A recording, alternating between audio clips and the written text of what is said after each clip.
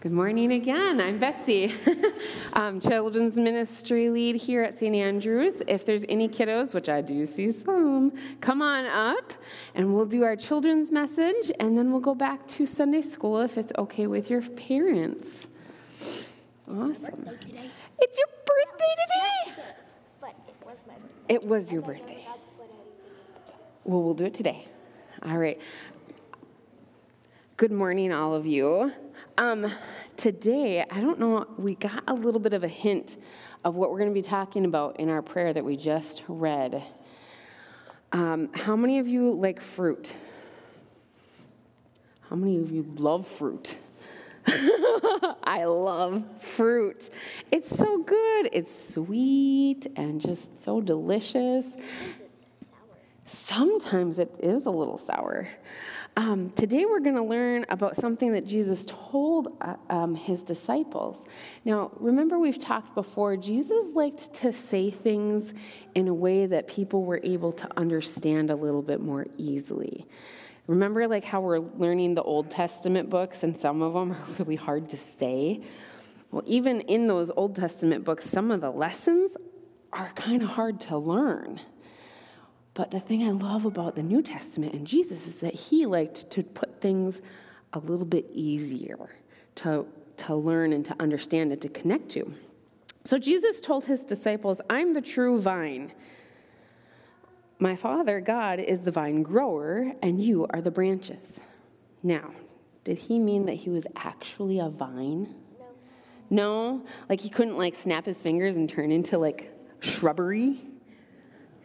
No, he was saying something. People then knew vines. You guys know what a vine is, right? Yeah. Does anybody not know what a vine is? A vine is kind of like the main part of a plant, and usually it'll kind of like a stem. Yes. Or you could kind of say, he could have said, I'm the tree trunk. That would have been a good way to say it too. And it's good for us to learn things and ask questions if we don't understand part of it. Because if you don't know what a vine is or you don't know what a tree trunk is, then you're not going to understand the rest of the story, right? Good. And so, do you think Jesus meant that we're actually branches? No. Okay. So, I don't have a vine to show you, but I do have this branch from my apple tree. And it has made apples before. It's made lots of apples, right, Ruby? Yep, Tyler, have we had apples off this tree? Yeah. So I think it should make apples now. Nothing's happening. Maybe if I put it in water, do you think it would make? No? What if I put it in the dirt? Would it? No? No? You don't think it would work? Why not? Anybody know? Why? It's not a seed, okay? It doesn't have roots. That's true. What do we need roots for? To get water. To get water and nutrients and what else? So it can get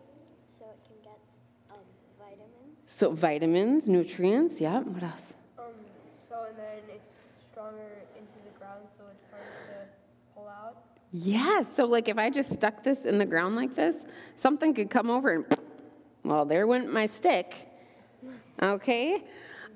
So the vine or the trunk or the main part of the bush or the stem, it's really important to be connected to because it's not going to get all that it needs. It's not going to get the nutrients it needs. It's not going to get the stability that it needs, right? And Jesus was saying, if we're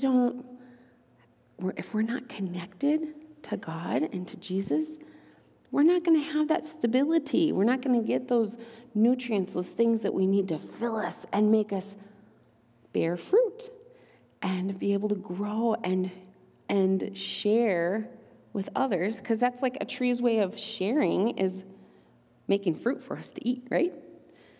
And then we get seeds, and then we can spread it even more, right? Because you can. Get even more fruit.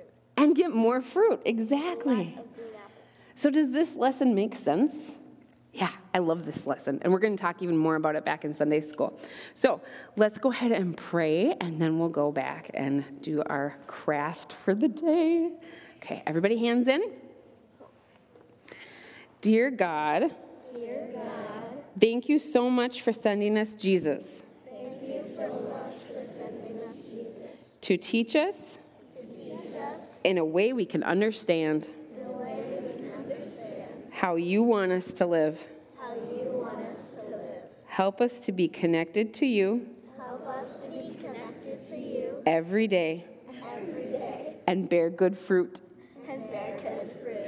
In Jesus' name we pray. In Jesus' name we pray. Amen. Good job.